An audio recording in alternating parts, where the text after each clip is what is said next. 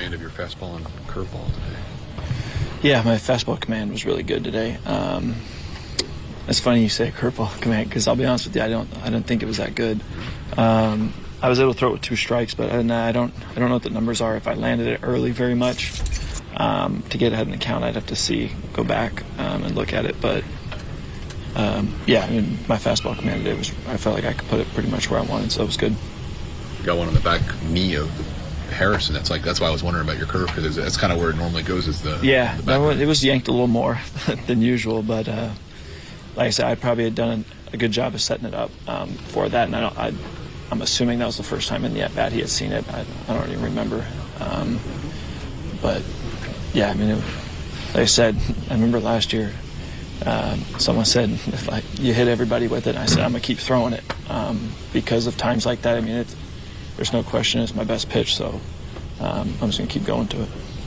How big was that 5th to get out of trouble there for your day? Yeah, that was good. I mean, anytime you get out of a situation, obviously it's big, but that allowed me to keep rolling. Career high in strikeouts. What made your fastball effective with 2 strikes? I was able to really get it in there on guys. Go up when we were going up. I honestly moved it all the way around. I went up.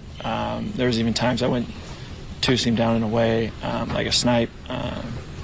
It was good. Like I said, I was able to put it pretty much where I wanted. It was good. What's the difficulty of having a game like that but not getting a win? Yeah, I mean, it is what it is. It's baseball, you know. Stuff like that happens. There's gonna be times when we play worse and we get a win, you know. There's gonna be times I get out there and get smacked around a little bit, and these guys get my back and keep us in the game. We end up winning, so it is what it is. Yeah, it sucks, but we'll bounce back.